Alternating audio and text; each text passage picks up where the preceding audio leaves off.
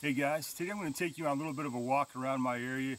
I'll show you some of the really good plants that you can use if you're trying to break your smoking habit. If you're like me, you can't really use the nicotine patches in the gum because it just, to me at least, it feels like there's something missing from it. So I'll take you out and I'll show you some really good plants that you can use to help break your habit. Just keep watching. This is the mullein plant. If you're trying to quit smoking, this is my favorite plant to use. Great plant to know. You can tell by the soft leaves on it. This is a second-year plant. I'll show you a first-year plant so you can really tell the difference between the first and second year. But it has this nice hairy, leaves on it like this here. It's also called cowboy toilet paper. It's nice and feathery. You can feel those little hairs on it.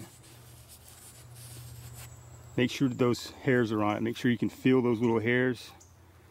You don't want to misidentify this plant with foxglove or anything. But that is the mullein plant.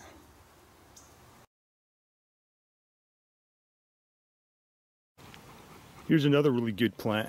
If you're trying to quit smoking, this is the yarrow plant. You can see how it's got these little white flower tops. It's kind of died out. I'll put a picture up so you can get a better feel for how it really looks. But you really want to pay attention to the leaves on this plant. It'll look just like this and the leaves will look just like that. Do not get this plant confused with poison hemlock or water hemlock, any of the poisonous hemlocks. You really want to watch out for poisonous lookalikes to this one. This is a great plant if you're trying to quit smoking. You can take those leaves, dry them out just like with mullein. That's what I'm going to do.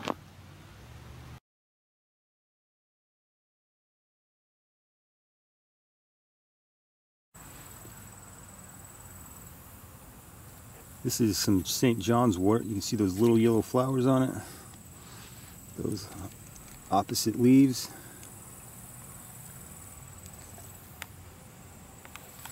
This plant, you can actually dry the leaves and the flowers out and make a tea out of it and drink it. It's going to help fight your cravings for cigarettes. Really cool plant. There's a lot of different members of the St. John's wort family. They all may look a little bit different, but they are pretty much the same.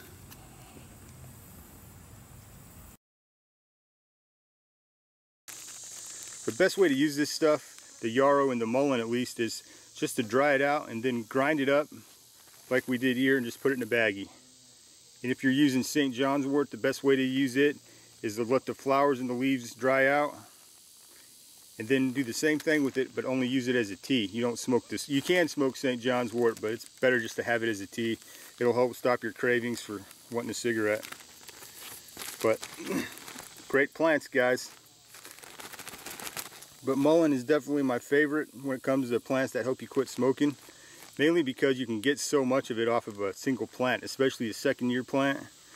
You can load up a really big bag of that stuff in no time. All those plants are pretty easy to find, guys, but if you do know some more plants that are great for breaking the smoking habit, just let me know in the comments. I like to know what everybody else kind of uses. But I want to thank everybody for watching my video. Hit that like button, subscribe, leave any comments, and as always, keep your blade sharp, your mind sharper. See you next time. Thanks for watching.